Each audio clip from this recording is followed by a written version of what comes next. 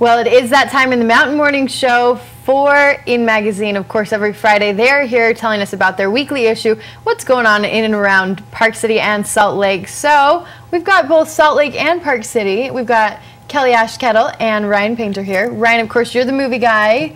And Kelly, you're going to be telling us about Pageant, which I saw last night. I'm so glad you saw that. Wasn't it hilarious? It was hilarious. I mean, you get 6 guys dressed up as girls. I don't think you need to say much more. Who was your favorite? Do you have a favorite? Or who won?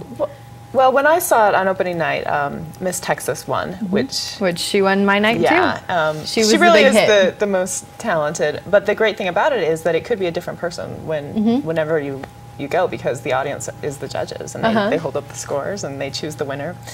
But one of the fun things about a play like this is the parts of it that are bad are funny. Like, that's one of the pleasures of it, is getting to see, you know, these cheesy talent when you say show bad, you mean segments. cheesy. Yeah. Yeah. The ones that, if this was a real pageant, they obviously would not win for that talent, but it's so funny to watch them.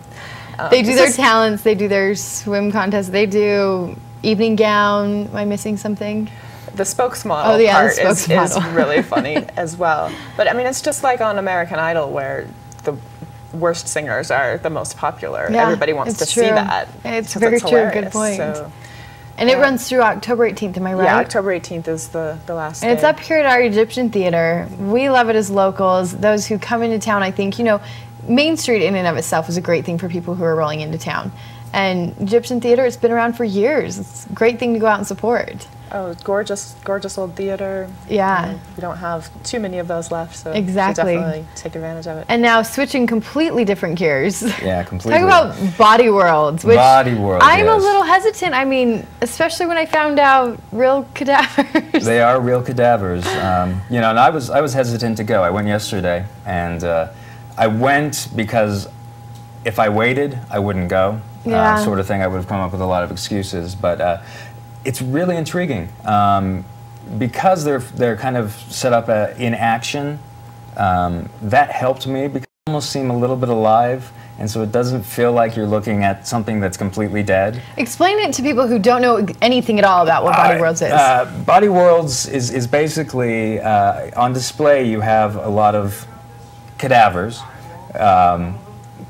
Basically, it's to show off the muscles and the way the organs work together, and so they have them in various action poses, so you can see what the muscles would be doing in various various activities. There's a skier, there's a trapeze artist sort of thing, and there's also displays on the different organs themselves. There's a big part that's about the heart, big focus on the heart, but then there's some lungs, and it's really.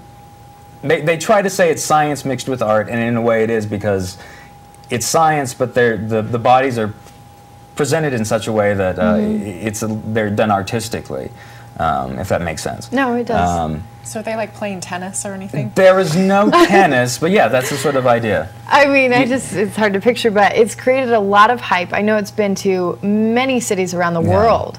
And we're lucky enough to get it here at the Leonardo. Exactly. Isn't that where it's at? Yeah, it's the Leonardo, which is the old Salt City Library. And they're trying to kind of reestablish the Leonardo as a museum that's going to have traveling exhibits and that sort of thing. And it's actually really exciting. So you learned something as well as being entertained. Can you definitely use the word entertain? Amused? No, I don't know if that's... Entertain might work. It's kind of bizarre. I'm not going to say that it's not, but it's also, I think that, yeah, I learned a lot because there's a lot of video displays and sort of things that show you what happened with clogged arteries and just stuff that you kind of know about but don't really know about. Really. And it's interesting because we are so interested in so many things except for what's underneath our own skin. Very true. You know, it's like, as long as it works, I don't care what's going on. You know, but so in that regard, it was really kind of eye-opening. And when you say that, I'm sure a lot of people are going to leave, especially, seeing the lungs. I know that there was like lungs and this and that, and the things that you may not take care of. They do have probably present a different idea. Yeah, they have the lungs from the non-smoker and the lungs from the smoker, and that's kind of Of course, one's black and one's white, and I'll let you imagine, which one that might be. But yeah, it is really interesting, and that is part of their thing. They want people to live more healthy lives. But just even just kind of freak show sort of crazy interest sort of thing. It's really kind of interesting that way as well. Okay, so you say go see Body Worlds. Definitely. You and I, Pageant, all the way. What can we expect in this week's edition? It says fall movie preview. Got the fall movie preview, and I kind of go over, I think, somewhere between 40 and 50 movies that are coming out in the next couple months. Wow. Kind of give you this is what I hope for, this is what I fear, but this is what I expect. And by the way, I saw Burn After Reading. Not a fan. I know you told me not to see it, and I went and paid money for it. I did. If you want a good laugh, Ghost Town is opening this week. And it's good? It's phenomenal. Okay. It gets a little slow at the end, but as far as romantic comedy goes, it's big on the comedy. It's hilarious, and I don't think you get that feeling from the trailer. The trailer looked kind of iffy to me, but I left, and it's probably my favorite movie since Batman. Really? Yeah. Have you seen it, Kelly? I haven't. I'm really looking forward to it. I believe the tagline on that is, he sees dead people and they annoy him. Yes, and they do. They do annoy him. So it's all about him seeing dead people? Yeah, there's a bits of that, and it's got more to it than just that, but it's hilarious. And when you say he, who's the main Greg actor? Kinnear. Okay. Is the dead person. The main actor is his name escapes my mind at the moment, but it's the guy who did The Office in England. He was the main guy in that. Okay. For some reason I can't think of his name. I don't even know his name, but anyway, I know what you're talking about. it's hilarious. And Tia Leone's in it as well, and she is used extremely well. Everyone in the film is great. So Ghost Town you recommend? Ghost Town I highly recommend. If you're more into a drama, thriller sort of thing, go see Lakeview Terrace, which opens this week. Saw that a few weeks ago, loved it. Samuel L. Jackson's completely different than you've ever seen him before in this movie, which is great.